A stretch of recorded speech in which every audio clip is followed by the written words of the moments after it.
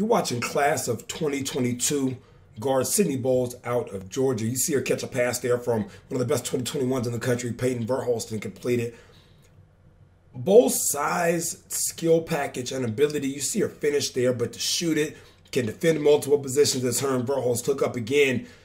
And just the smoothness to her game as we've really had a chance to watch Bowles grow up in front of our face, so to speak. She's been coming to our stuff since she was in middle school. You see her team up with Sanaya Begum right there on the little inside-outside game.